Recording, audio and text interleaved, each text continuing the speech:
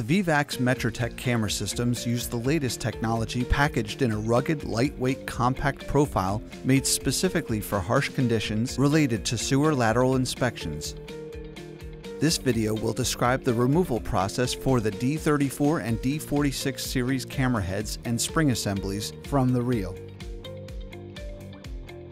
To remove the camera head from the Type CP standard reel, you must first clamp the push rod into a vise at the base of the termination. Using your spanner wrench, position the tip of the hook at the end of the spring coil closest to the camera head. Be sure that you line up the wrench directly with the last coil and not in between coils.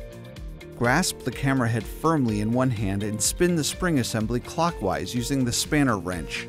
Note that you should not twist the camera head, only the spring assembly. Continue to loosen the spring until the camera head is free.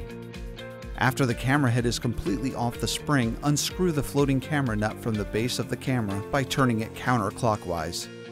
Firmly grasp the connector and carefully pull it out of the camera base.